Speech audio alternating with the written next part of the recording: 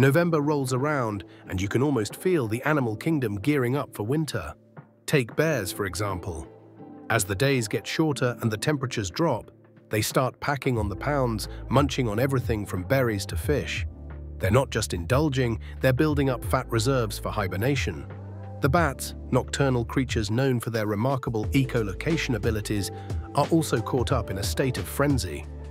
These mammals, often associated with the night, exhibit heightened activity, flitting through the air with rapid, erratic movements. They'll find cozy spots in caves or trees, and as temperatures plummet, they enter a deep sleep, relying on their stored energy to get them through the cold months. For many animals, November is the start of intense preparation for winter.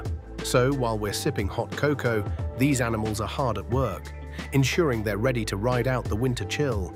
It's a wild world out there, and November is just the beginning of their winter prep hustle.